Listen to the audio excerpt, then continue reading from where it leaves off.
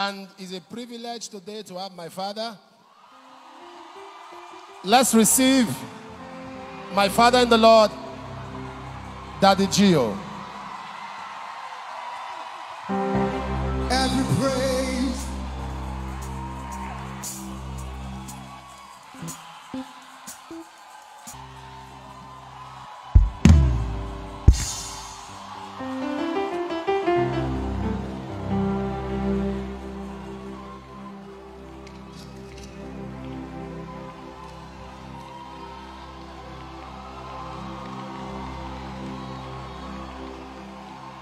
Hallelujah. Well, let somebody shout hallelujah.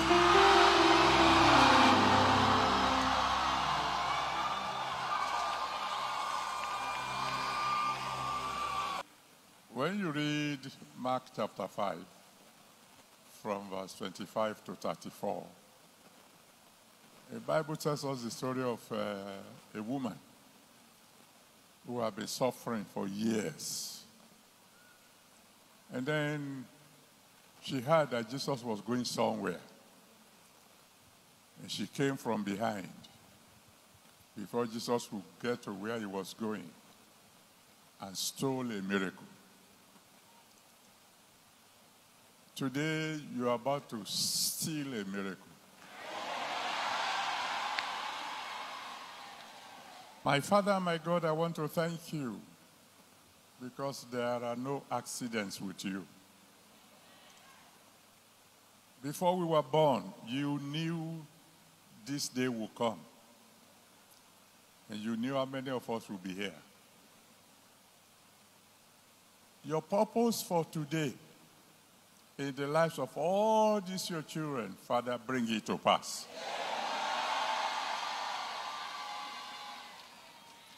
That miracle they need that will permanently solve their biggest problems, release to them now.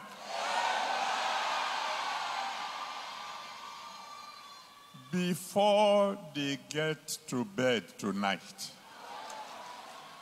let them have a testimony.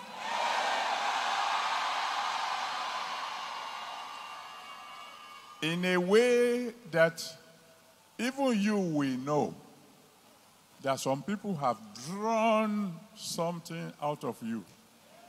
Father, visit your children today. Meet all their needs. Surprise them. Let it be well with them. And Father, lay your mighty hands on your son and his wife. Because it has pleased you to preserve his life. The kind of miracles he had never seen before in his ministry. Let them begin today. That kind of anointing that will cause the world to know that God has called your son. Release to him now. From today onward, anytime he calls on you, answer him by fire. Bless him, Lord. Bless his family. Bless his ministry. Draw him closer to yourself. And in every way possible, my Father and my God, put his enemies to shame. And let him serve you to the end. In Jesus' mighty name we have prayed. Amen.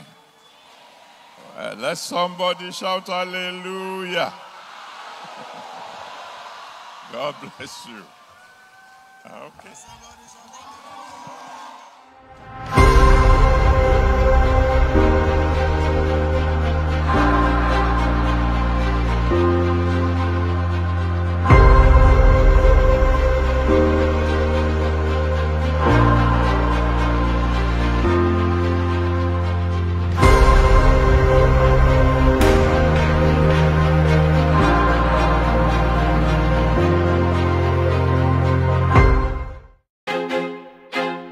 I feel like I'm losing my mind. Is everybody in the world blind?